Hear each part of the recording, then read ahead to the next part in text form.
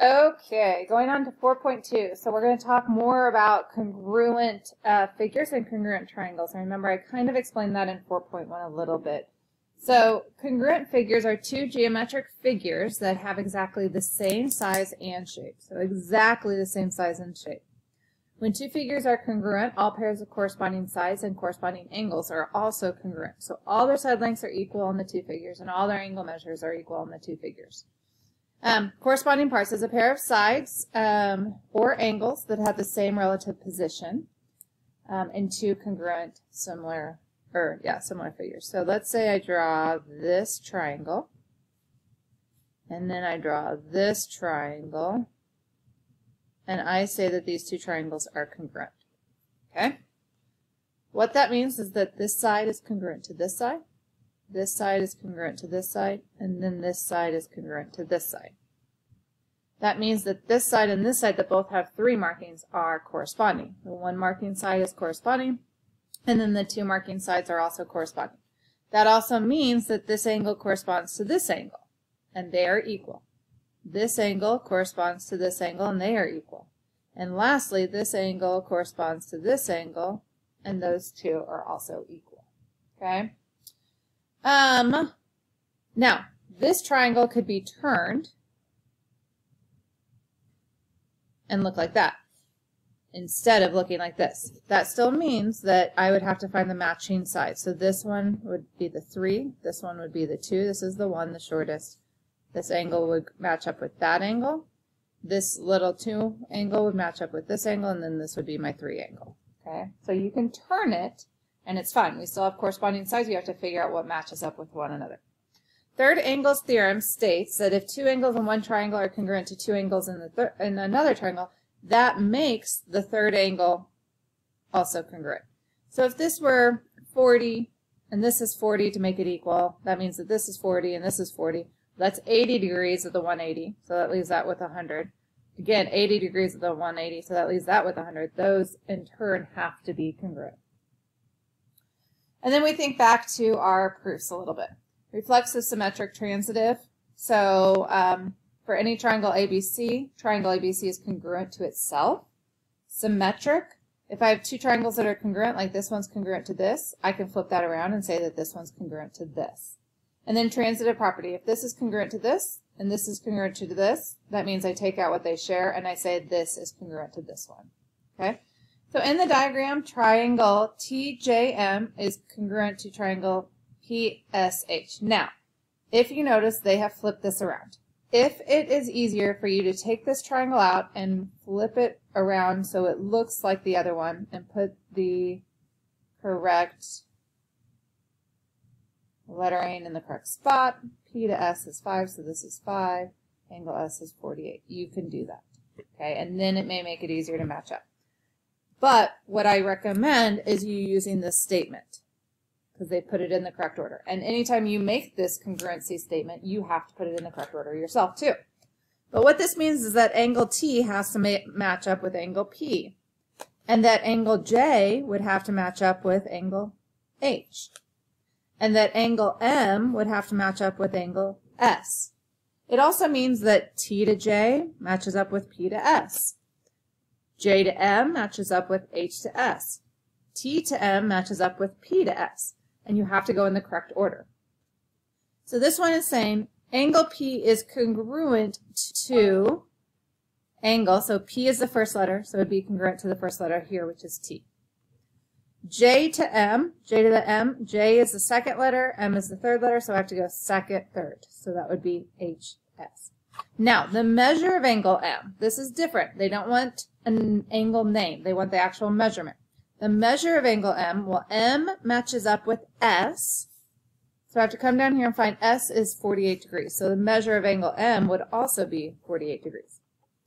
The measure of angle P, so angle P is right here. P matches up with T. T is right here. So those would be equal. So that would be 73 degrees. Now, if you notice, if I wanted what it matched up with, corresponding side, it would have a line and a congruent symbol. But if I want how big it is, or how long it is, they just write M to T equals, and then that's what they want distance. So M to T. M is the last letter. T is the first letter. So it would match up with S to P. That's not what they're wanting. They're wanting to know how long S to P and M to T are. Well, S to P is 5. That means M to T would also be 5. Triangle HPS. So I go up to this. HPS. Second, first, third letter. So this would have to match up with congruent to second, first, third letter. And then that's how we'd match all that up correctly. Next, write a congruent statement for any figure that can be proven congruent. Explain your reasoning. So to be proven congruent, we have to have 3 sides and 3 angles. So essentially you need 6 things in order to prove something congruent. 3 sides and 3 angles. So here we have a matching angle to an angle, a matching angle to an angle. By third angles theorem, that means that this angle is congruent to this angle. This side congruent to this side congruent to this side, and this side is congruent to itself by reflexive, right? So that means I have 3 sides that are congruent to 3 sides, and I have 3 angles here that are congruent to 3 angles here. So I'm going to take this first triangle, which is this guy right here, and I'm going to just write it down, any order. I'm going to say D to E to G. Now, the important part is when I make this congruency statement, I have to match it up correctly. So I have to figure out what D matches up with. D is the right angle, so it matches up with F. Okay?